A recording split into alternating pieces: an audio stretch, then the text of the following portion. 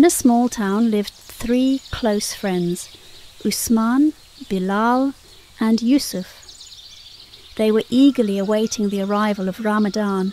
They were excited to experience the blessings of this special month together. As Ramadan approached, Usman and Bilal, who came from affluent families, eagerly discussed their charity plans. They spoke of donating food, clothes and money to those in need, their faces alight with the joy of giving. Yusuf, on the other hand, was from a modest background. His heart was as big as his ambitions, but his means were limited.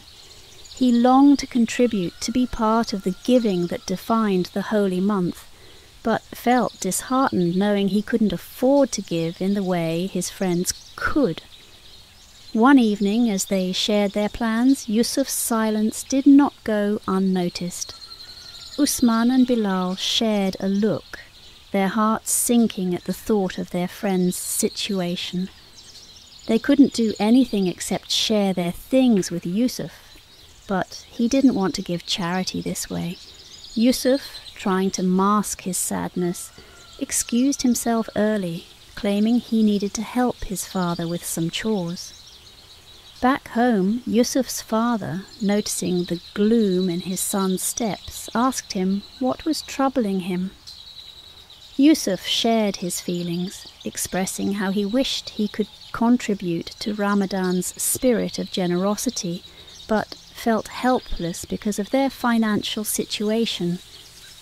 His father, a wise man with a gentle smile, put an arm around Yusuf and said, "My son, charity isn't only about giving money. The Prophet Muhammad taught us many ways to give charity. One of them is planting trees. Prophet Muhammad, peace and blessings be upon him, said, 'There is none amongst the Muslims who plants a tree or sows seeds, and then a bird or a person or an animal eats from it, but is regarded as a charitable gift for him.'" They went to their street in front of their house, where Yusuf's father had prepared a young tree sapling and a patch of soil. He told Yusuf, "This tree will grow to provide shade, fruits, and clean air.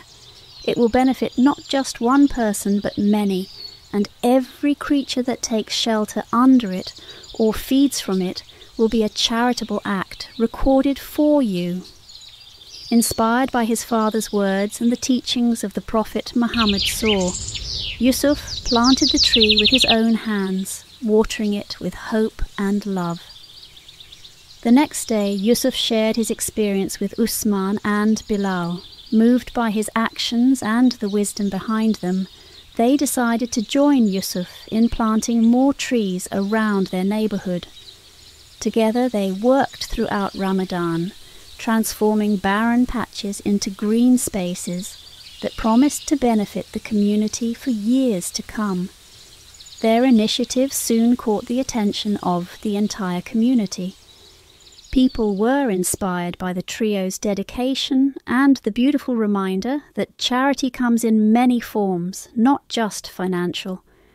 The friends had not only beautified their town, but had also planted the seeds of ongoing charity, embodying the true spirit of Ramadan.